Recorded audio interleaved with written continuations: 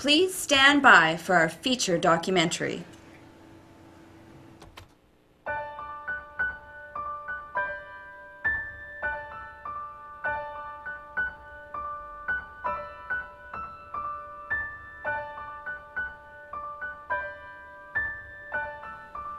Every day he stares into the face of ugliness and despair, and every day he transforms another life. Plastic surgeons work with some of the most tragic cases, bringing light and hope to families. This morning I noticed that my eyebrows are a little far apart. Could I have them brought together? Eyebrow surgery. My dear, you might want to think about this very, very carefully, because eyebrow surgery is in the highly experimental phase, and it's extremely tricky. However, with an expert like Dr. Rivera, the outcome is usually quite good. You do need to know, however, that in order for us to do the small adjustment to your eyebrows, we must remove your whole face. And this, unfortunately, can lead to some unexpected, how you say in English, outcomes. I'll be paying in cash. In that case, my dear, it's no problem. Sign here. We can have you done in 20 minutes. Most doctors treat their patients for illnesses. Often they reoccur, but Dr. Nick transforms his patients for good, one face at a time. The riches he's accumulated mean nothing to him. His satisfaction comes from helping the poor. Each year, Dr. Nick takes time out of his practice to spend 2 weeks in Bolivia, transforming the lives of children. Many Bolivian children suffer from malnutrition, which makes them especially prone to a condition causing ugliness. Children who survive turn into ugly adults. This little girl suffers badly. Sometimes the corners of her mouth turn upwards into a ghastly smile. Neighbors say that her parents died of malnutrition, but we think it might have been despair.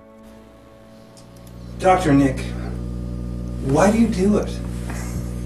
What I like most is giving back to the community, Andru. But you give back every day.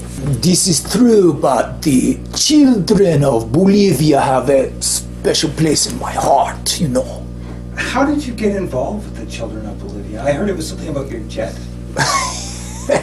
Funny you should ask this, Andru. You know, we were flying through South America, and we had a small, how you say, problem with the aircraft. We had to make emergency landing into Bolivia, which was a little bit scary. So we land in Bolivia and we take a break. We get off the plane. We open the doors. My lovely nurse, she opened the door, and I step out and I see, oh my God, I see these children under, and they need so much work. The lines and the wrinkles and the ugliness, it shocked me to my core. We spoke to philanthropist Lindsay Carver, who helps fund the program. Without this program, these children are doomed to suffer through their poverty in unimaginable ugliness. But thanks to Dr. Nick, they can suffer through their poverty with beautiful faces. But your organization has been criticized for not providing food or clean drinking water to these children. We tried to give food, but those impertinent elders wouldn't touch our caviar. Unspeakable manners. Listen, we believe it's the happiness of one's life and not the length that matters. Dr. Cameron Ronaldo is a world-renowned heart surgeon and a big fan of Dr. Nick's. Well, as a heart surgeon, I wish my work were as life-changing as Dr. Nick's. But what could be more important than saving people's lives? Well, sometimes saving a life just prolongs the suffering and the ugliness. I can fix a failed heart, but the ugliness still remains. Dr. Nick goes right to the root causes. Of course, not everybody likes good news and good works. That's why we spoke to this grump, Starlight Strawberry Bush. She feels that the doctor's work has a dark side. Not only are his actions reprehensible, they're culturally inappropriate. So you're in favor of his work? He's exporting the most impoverished North American values to the poorest and most oppressed people. Most of his patients die within days of the procedure. But Dr. Nick claims those people would die anyways. At least they're dying happy. We feel they should die ugly. The Ugly People's Coalition is outraged, and we're filing a class action lawsuit on behalf of ugly people everywhere. Decatur, doctor? Please.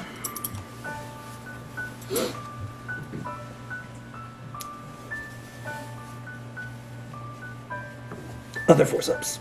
Yes, doctor. The pliers, please. This one. Oh, very good. Yes.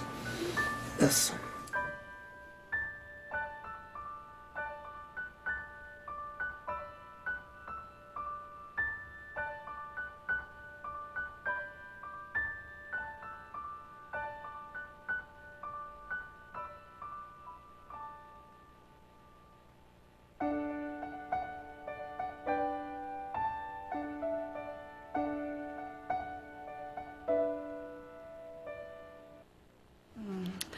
How touching. Oh, there really is a little good left in the world.